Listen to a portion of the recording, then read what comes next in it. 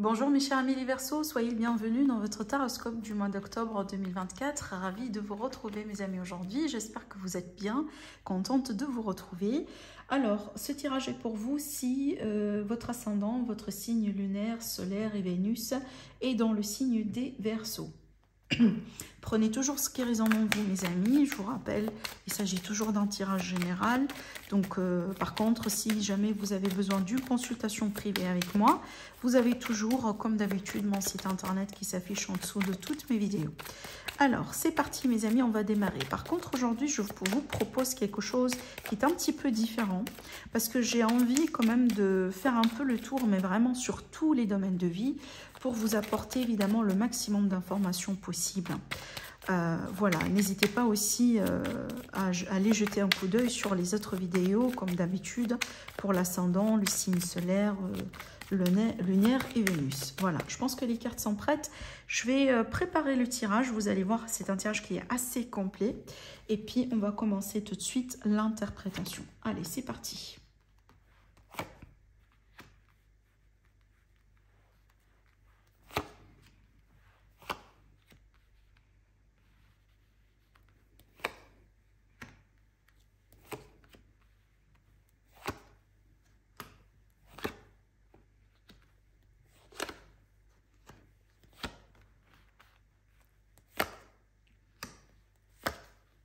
Voilà.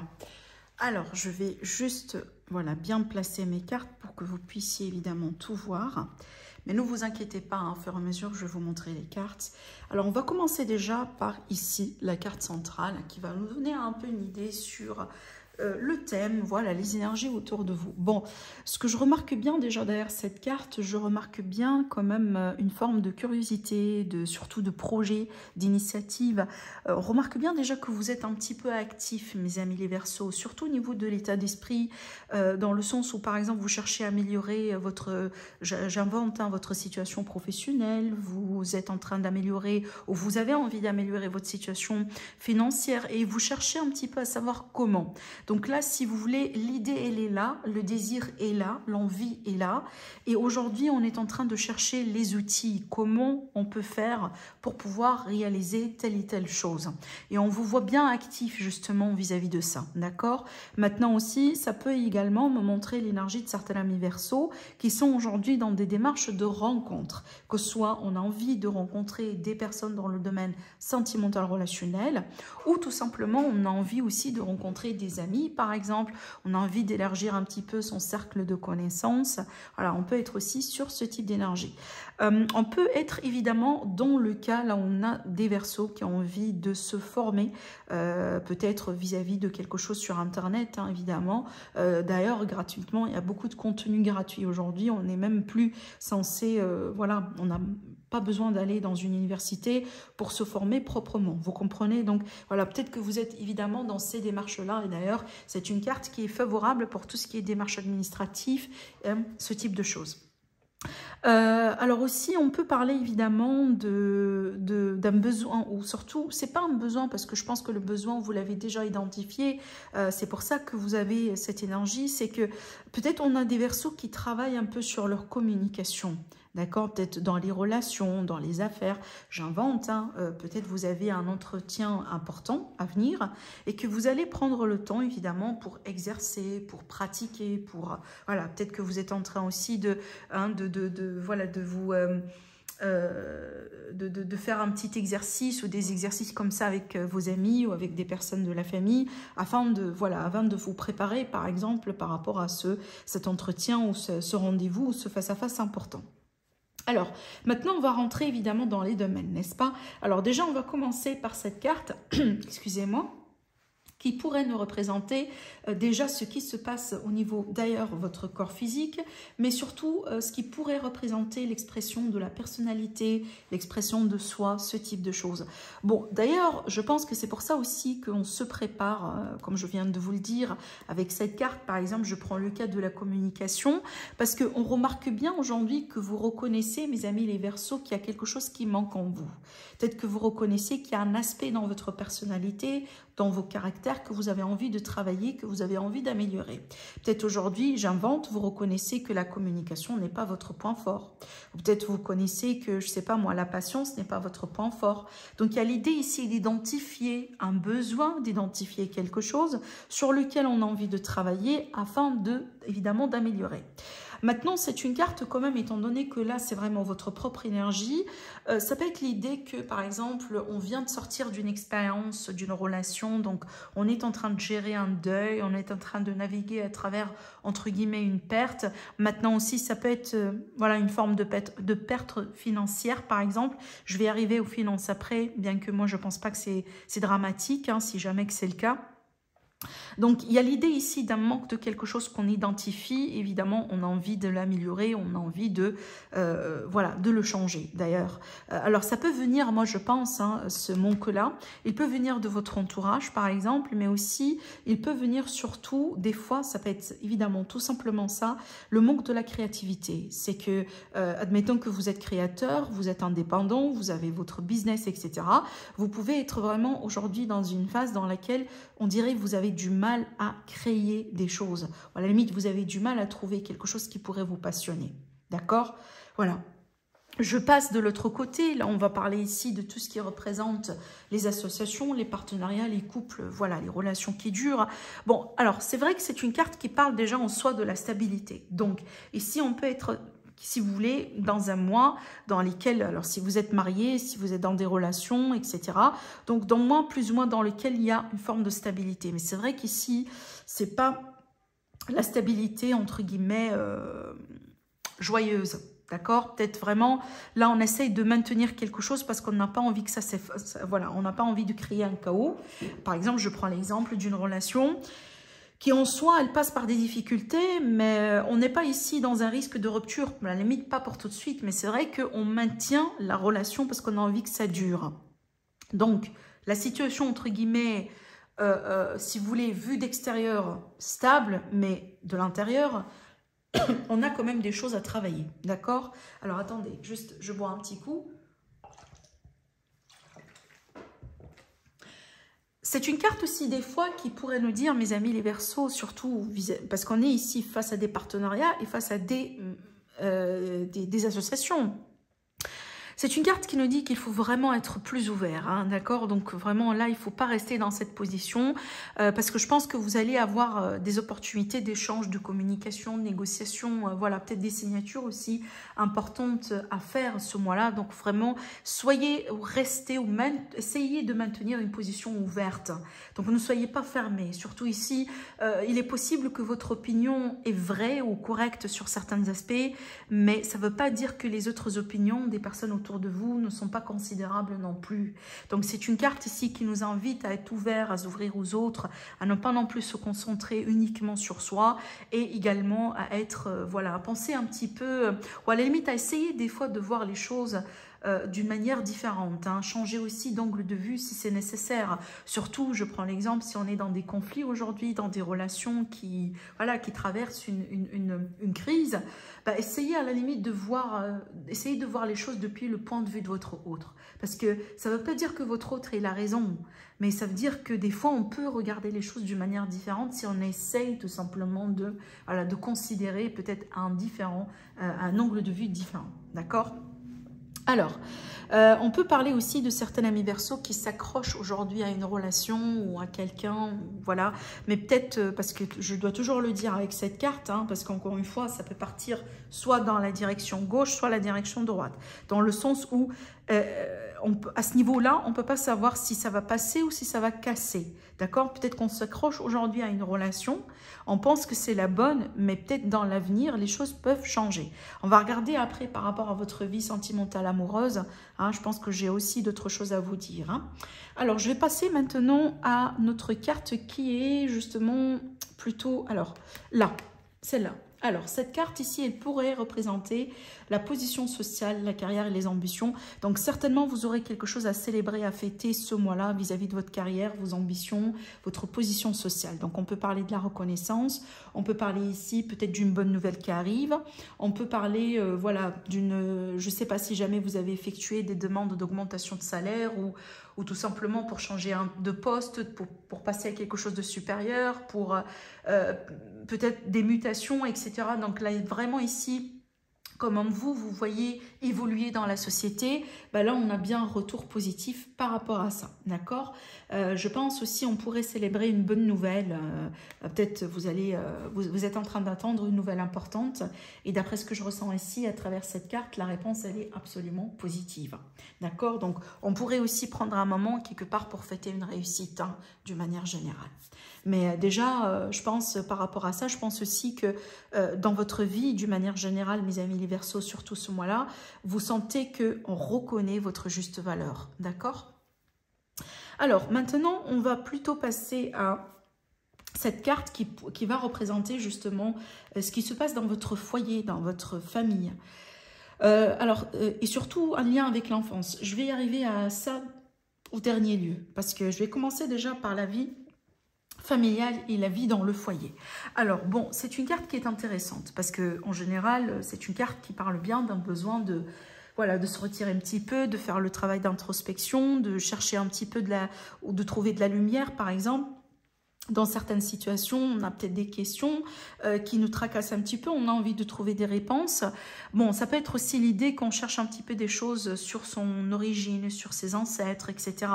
Je reviens à l'exemple de quelque chose qui remonte à l'enfance. Des fois, cette carte, elle peut représenter, surtout dans cette position, elle peut représenter qu'on a certains amis Verseaux qui essaient de creuser un petit peu par rapport à des blessures qui peuvent remonter à l'enfance.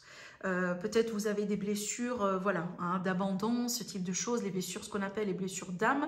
Et par exemple, ça peut être quelque chose qui remonte à l'enfance, ça peut remonter aussi à un lien familial voilà, qui date depuis des années. Et peut-être sur le mois d'octobre, vous allez avoir l'opportunité de voilà, d'avoir des réponses ou de mettre des mots sur des mots ou peut-être aussi vous êtes dans un processus de guérison, donc ça pourrait vous aider enfin à avoir les réponses que vous cherchez, c'est possible. Maintenant, ça peut m'indiquer, je reviens surtout au couple, hein, évidemment par conséquence la vie familiale. Il y a quelque chose ici qui n'est pas tout à fait, je ne vais pas dire serein, mais par exemple, si je reprends mon exemple de tout à l'heure, on a un problème dans le couple, on a une situation, une problématique familiale, et ben c'est clair que cette carte-là me montre bien que vous avez besoin un petit peu de vous retirer, de respirer surtout un peu, mes amis les Verseaux. Hein. Peut-être aujourd'hui, voilà, ça devient un petit peu trop pour vous, peut-être voilà, beaucoup de conflits, beaucoup d'incompréhension, voilà, c'est trop tout simplement et on a envie aujourd'hui de respirer un petit peu et surtout de se retrouver entre guillemets seul. D'accord? Et je pense que c'est ce que vous allez finir par faire. Alors, je ne dis pas que vous allez rompre, hein, parce que ce n'est pas une carte qui parle de la séparation, mais il est possible que vous allez prendre du temps pour vous. Et c'est nécessaire, c'est compréhensible. Et si jamais vous allez avoir la possibilité de le faire, faites-le. D'accord? Alors maintenant, je vais passer à cette carte qui pourrait représenter tout ce qui est justement spiritualité. Des fois, évidemment, la notion de voyage, les grandes études, dans certains cas, par exemple, je prends doctorat, master, etc. Voilà, les horizons les plus vastes hein, dans la vie d'une manière générale.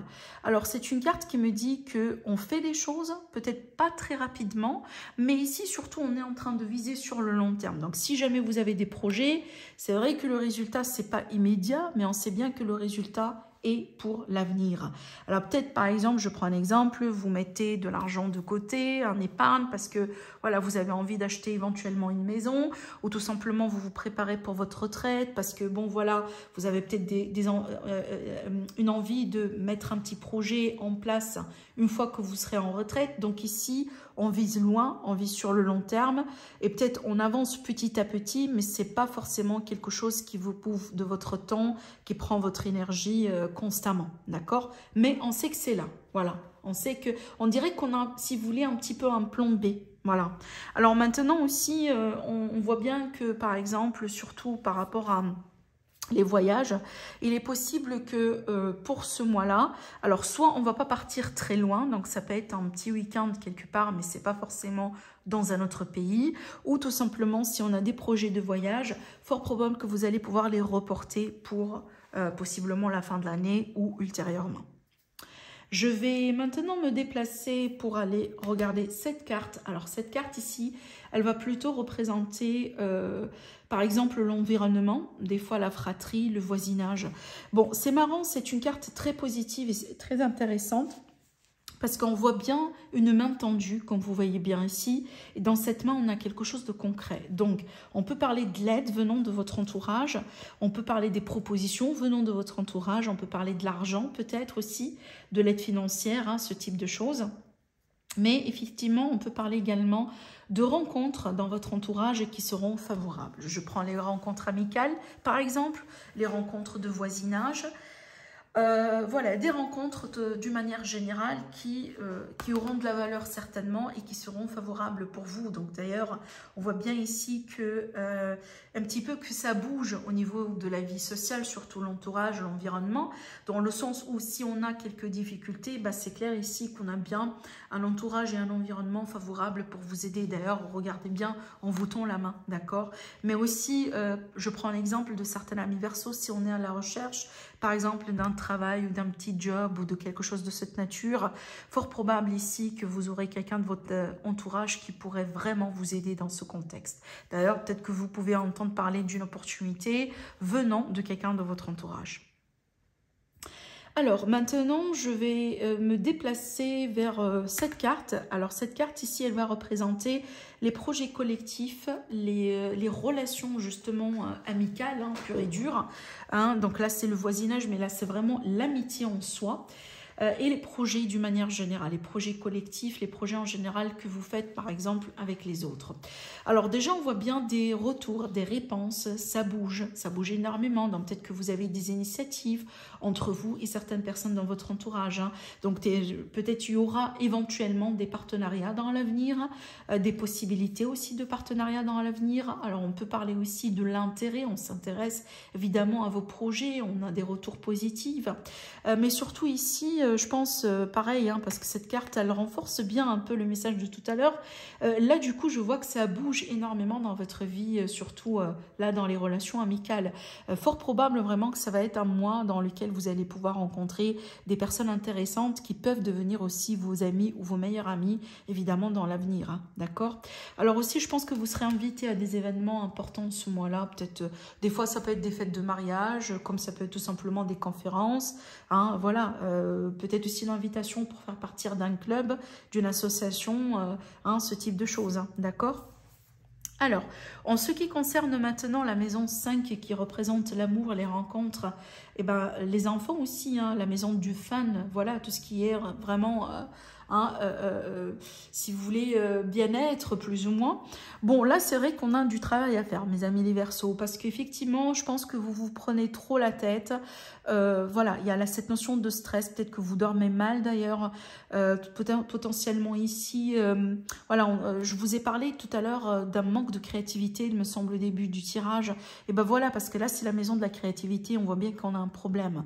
Donc je pense, mes amis, la solution ici c'est vraiment de prendre le temps pour vous ressourcer, parce que si votre mental n'est pas calme, si votre état d'esprit n'est pas calme, eh ben vous aurez du mal à crier, vous aurez du mal à vous ouvrir aux autres aussi, à recevoir évidemment en contrepartie. Donc alors peut-être aussi que vous avez un problème avec un enfant, hein, peut-être une relation avec un enfant qui aujourd'hui passe par une difficulté, d'accord? Si jamais vous avez par exemple un enfant qui est adolescent, ou peut-être on a une rupture avec un enfant, hein, voilà, il y a un enfant ici entre guillemets qui vous pose un problème.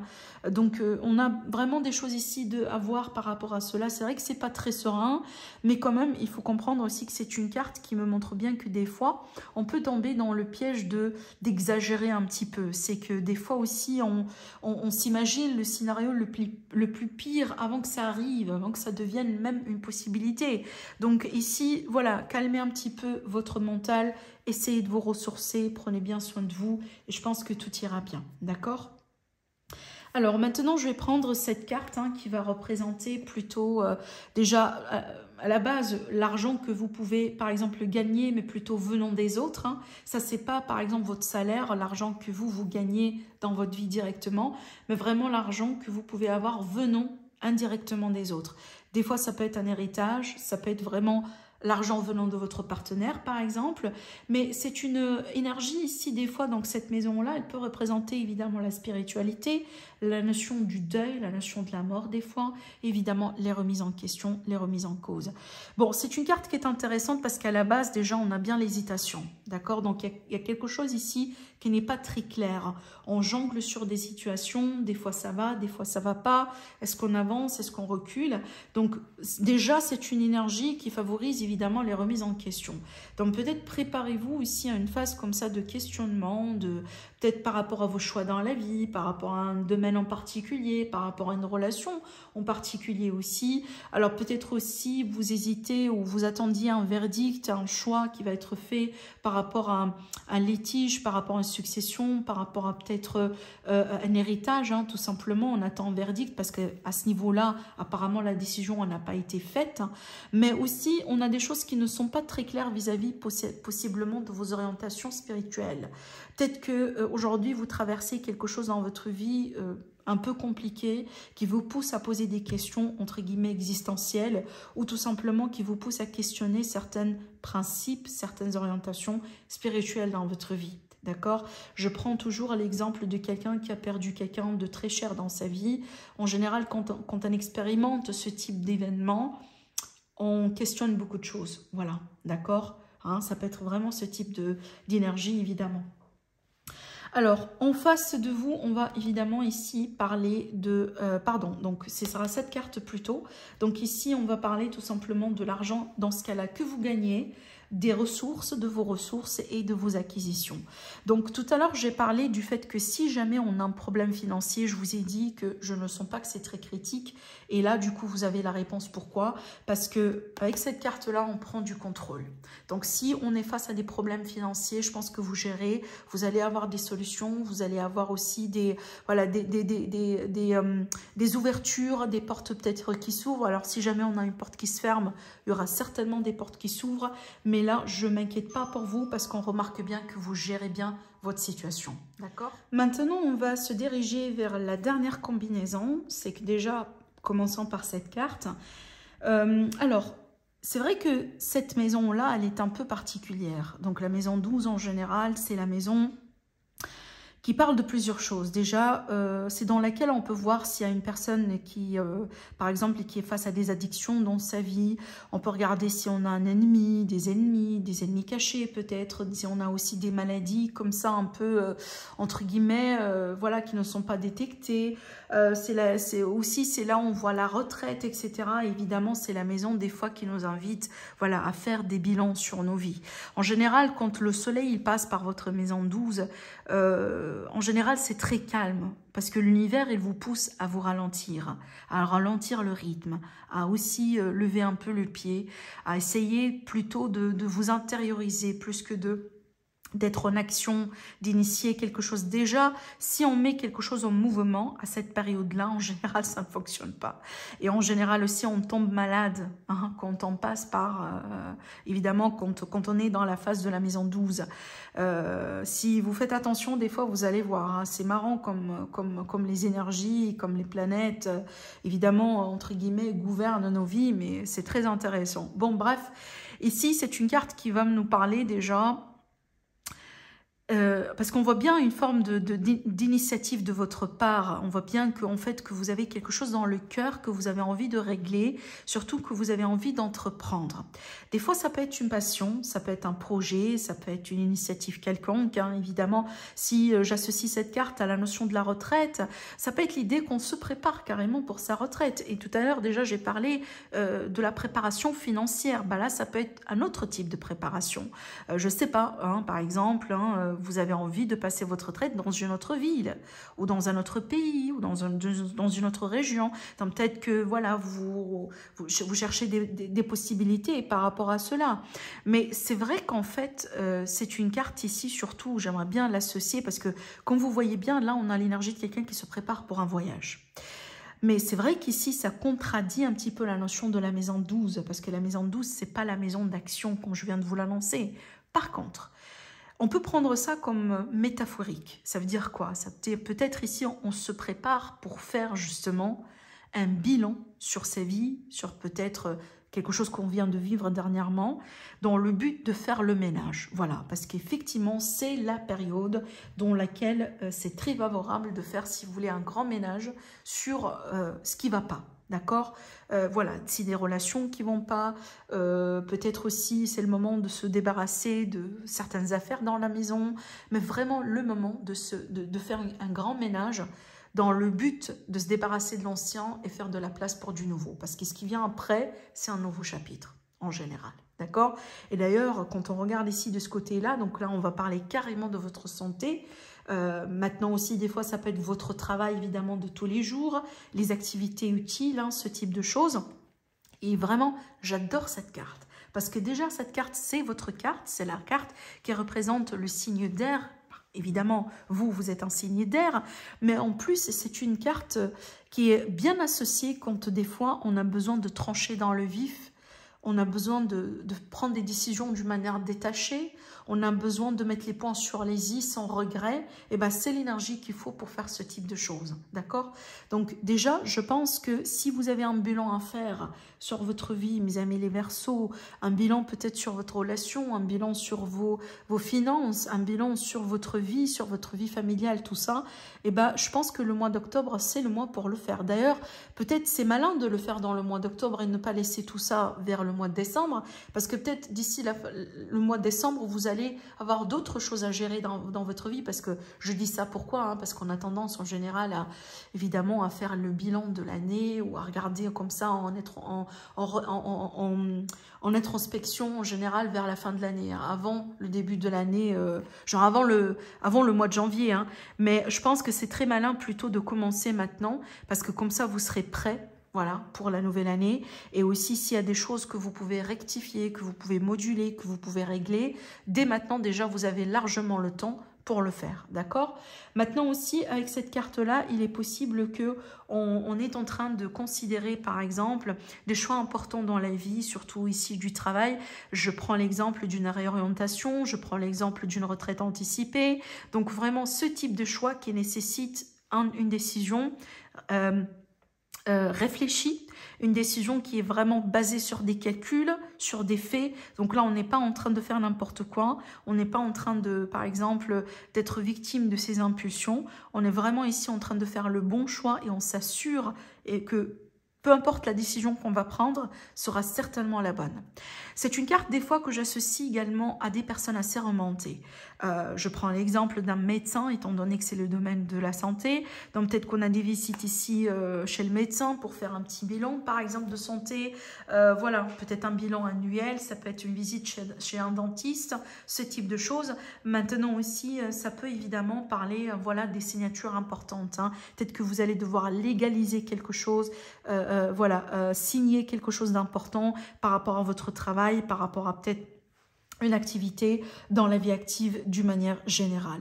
Mais on voit bien surtout que ce mois-là, vous allez beaucoup vous retrouver dans ce que vous faites, dans votre travail, dans vos activités. Voilà, je pense que c'est le domaine qui va peut-être vous intéresser de plus, hein. Je ne sais pas si je pourrais le dire comme ça, mais je pense que vous allez, je prends un exemple, si vous sentez l'ennui ce mois-là, par exemple, si vous sentez comme ça de temps en temps, voilà, l'ennui, on perd un peu le goût, si vous voulez, de certaines choses, essayez tout simplement de vous concentrer sur votre bien-être. Donc, faites des choses pour votre bien-être, mais aussi faites des activités que vous aimez. Par exemple, votre passion, quelque chose vraiment que vous aimez, quelque chose qui vous passionne. Vous allez voir que vous allez pouvoir vraiment vous débarrasser de cet ennui, d'accord ?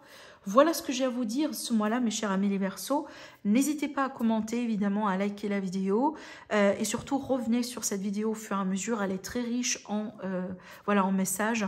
Il est possible qu'aujourd'hui, vous n'allez pas tout de suite vous retrouver dans ce que je vous dis, mais dans quelques semaines, ça pourrait vous parler davantage. Je vous fais un grand bisou et je vous dis à la prochaine.